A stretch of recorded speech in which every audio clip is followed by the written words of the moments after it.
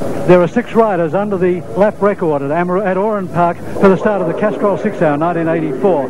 RobbiePhillis on the Kawasaki leads from pole position. There are 2 Kawasaki's, 3 Hondas, and significantly 1 Yamaha in the top 6. In the second 6, a different story entirely, and an interesting one. Malcolm Campbell, the man who has established pole position for the last 3 years in the Castrol 6 Hour, has chosen to ride a Honda 750 in this event and is 1.8 seconds off pole. His best time, a 1 minute 20.9 seconds yesterday. So tremendous variety in the top 10. 3 Kawasaki 900s, 2 Yamaha 500s, the 2-stroke twin, 30 seconds to the start.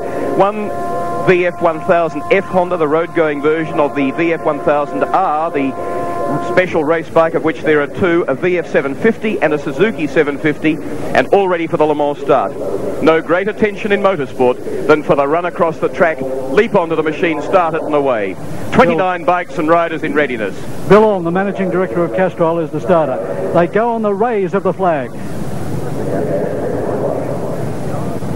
It's underway, 6 hours.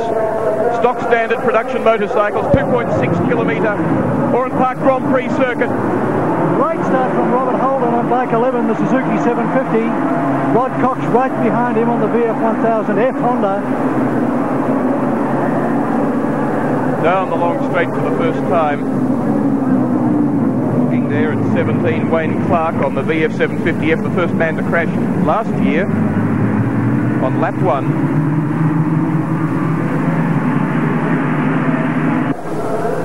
And there you see Holden on 11, beautifully positioned in second place, the 750 Suzuki. Further back, number 7, Michael Dowson, a long way back on the 750 500 Yamaha.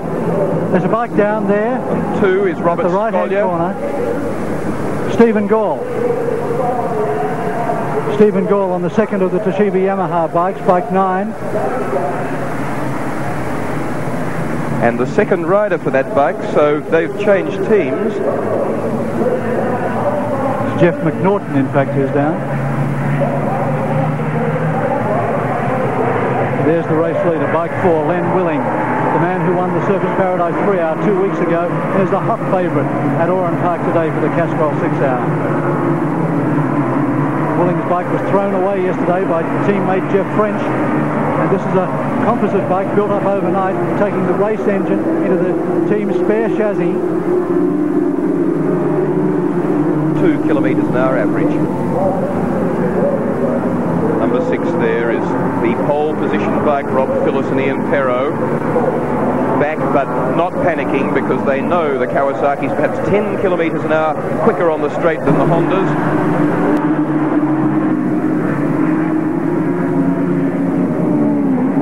This is what we didn't see.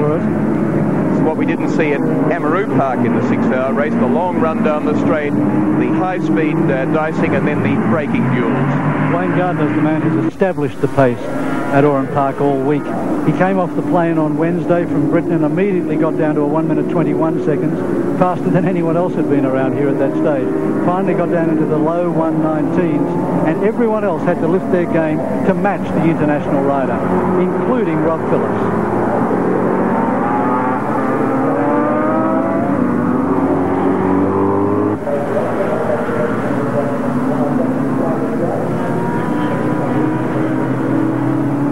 Gardner on bike 3, Phillis on 6.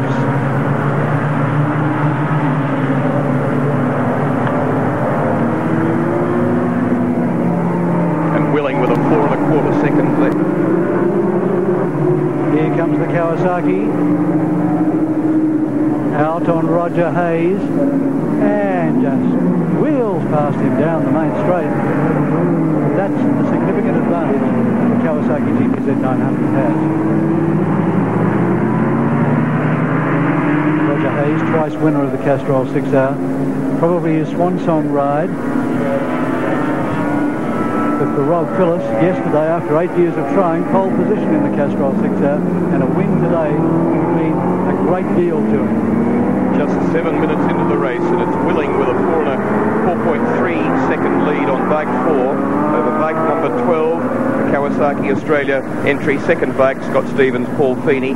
Third place, bike 2, Rod Cox. Fourth place, number 3, Wayne Gardner, pulling away from the clump, which now is headed by Roger Hayes on 8, from Rob Phillis on 6, number 11, Neil Chivers, number 5, Peter Byers, Alan Blanco for Matic Racing. Then 7, Richard Scott Michael Dowson, the best placed of the Yamaha 500s. Number 16, Max Thompson.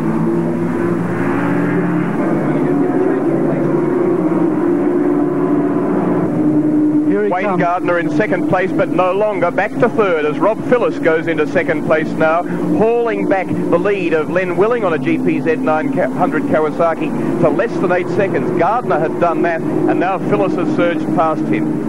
Remember that Phillis on lap 1 was in 6th place. Worked his way forward now to second. No, third, because there is Paul Feeney in second. So the Kawasaki's have taken over second and third position from Wayne Gardner, who goes wide, and he looks like he's got a problem. Has he lost a gear or what? But he almost stopped on curve at lap 34. There it is, up on its blocks. Feeney off. Scott Stevens goes on the machine. Neville Doyle, the Team Kawasaki leader, in front of the bike. No change of tyre. Pirelli man moves in to check the tyre temperature. I think it's got an engine problem. It sounded very ragged a couple of laps ago. Stevens ready to go out. Long stop. It's been in the pits now for more than 25 seconds. 27.35 second stop for Scott Stevens, Paul Feeney. 35.79. There's the new race leader, Rob Phillis. And look at Michael Dowson on him. Brilliant riding from Dowson. Gee whiz, he's been producing some magic, and he goes into the lead over Phillis.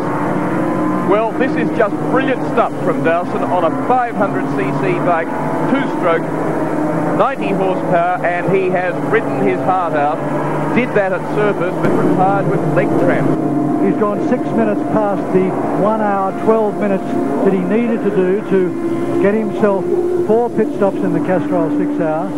And maybe by trying to pull out a little more distance, he's cost himself a lot of time. Here he comes to the pits, and he stops now.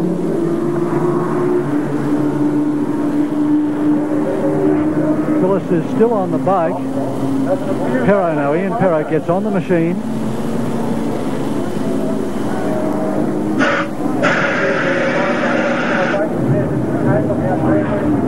And he moves in 18.35 seconds, but it doesn't start. Finally it fires at 22.5 seconds.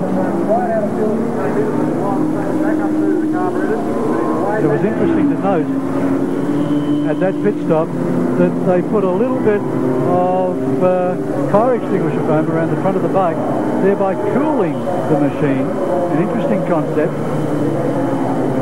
Well, we've just got another little bit of one of the difficulties of racing in the Castrol 6 hour. Robbie Phillis, who was in the race lead there for a while, couldn't see his pit forward.